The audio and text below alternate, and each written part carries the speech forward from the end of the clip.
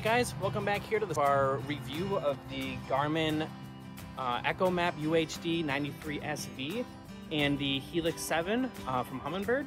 So let's look at one of the, I would say one of the first major differences, something that really drew me into the Garmin here, is the mapping features. So this Garmin 93SV comes with maps and all the depths and everything loaded in there for pretty much the entire United States. It's all loaded in. It has almost every single one of my local lakes on there. Here we're in simulation mode, so it doesn't really show us here. I'm not really sure exactly where we are even. I think it's showing, yep, that's probably why it's not showing the US maps, because it's not showing us in the United States, which is kind of strange. But, so yeah, this one comes with all those pre-loaded. I didn't have to buy any card or anything extra, which is fantastic.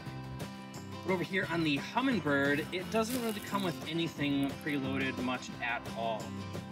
It's got a couple like really simple like local maps. It might show you maybe the biggest map in your area, and it won't really have a whole lot of those depth lines on it. But so this one's super limited. You have to buy the extra card that goes into the side here that has, oh actually it's right here. You have to buy the extra card for your state or your region, and those just add up to be quite a bit. It's about 100 bucks or more per card.